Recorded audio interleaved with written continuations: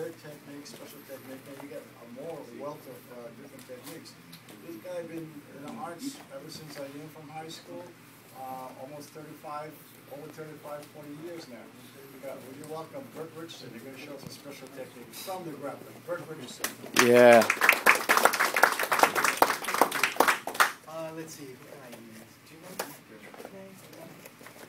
Of course, first, thank you so much to Sifu, Richard. I can't tell you how, growing up in Carson, I don't know if you know about Carson, one of the greatest place on my friends. This is Carson.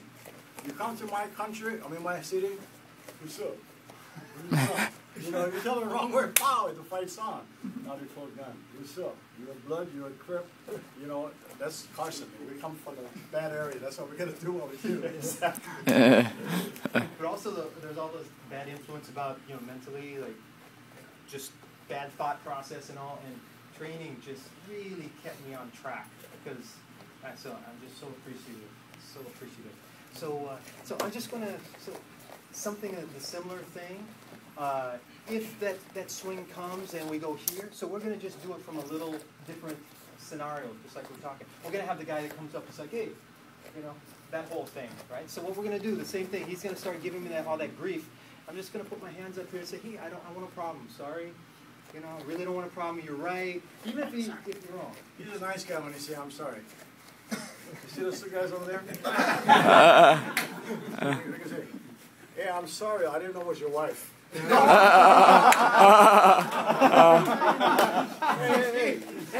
I'm sorry. I'm sorry, I'll pay for the baby.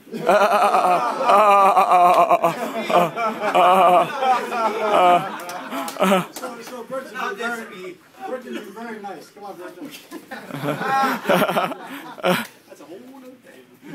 Okay, so what we're going to do is first try to do the verbal de-escalation, to just try to make it go away, right? Because we don't want to end up in jail. Because sometimes, especially all this stuff we do, you can hurt somebody really, really bad. And everybody has cell phones and they're videotaping, and guess what happens? This guy comes up and starts doing all this. They're grabbing their cell phone. They turn on the cell phone, and what do they see? Right? And you see you just wrecking this guy, and they're like, wow, he just tore this guy to pieces. You get in trouble, right? So, what we want to do first, I'll passive hands up. Hey, I don't want a problem. Sorry for whatever I did. Sorry about that. And also notice from the Wing Chun idea, we're occupying center line. Occupying center line, not doing this. Hey, because here he can throw straight jab, straight cross. He can hook around here. He can hook around here. 4 options right there on the punches. That's a lot to process. So instead, we're going to go occupy center line. Is he going to throw a jab now? Is he going to throw a straight cross? No. We're going to actually program him to go around. When he goes around, right, or throws the swing in there, then here we go right into what we're working. So just to continue a certain sort of thing, we're going to go here. We'll just have him throw the big swing right now. When he does like this, go in. We're just going to come in and go right to the eyes. Okay? We'll go to the eyes right there. From there, we're going to transition into the throat grab. Okay? Supported throat grab. So if I just do this, he's going to back away real fast. So go here. Bang, right into here. Almost everybody's going to do what right here? He's going to grab my arms. While he's grabbing his arms, what are we doing? That's it, okay? So that's simple. And then you can transition into all kinds of takedowns and stuff like that. But we're just going to go here. Hey, I really don't want a problem. He throws a swing, and boom, in we go. So the first thing, still the same idea, turning that out like a Bustillo.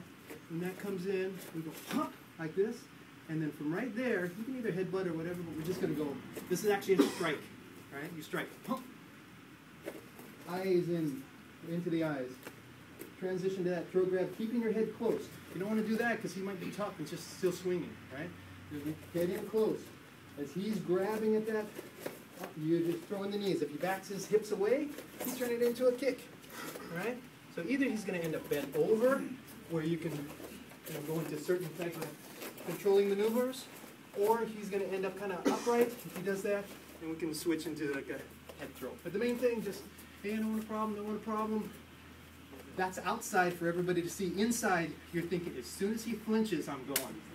Not going to, as soon as he flinches, he's attacking, and that's what I'm going to go on, because that's the interception, right?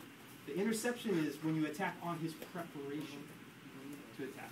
Not, oh, here comes the punch. And sometimes people, just one last thing, sometimes people say, oh, you can't do that. You have to wait for him to throw a punch at you.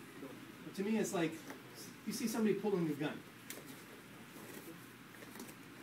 You go, man, as soon as that bullet's coming, I know, and there's preparation. All right? But thank you, Steve. All right, try that. Yeah. Now don't gouge his eye out. Yeah.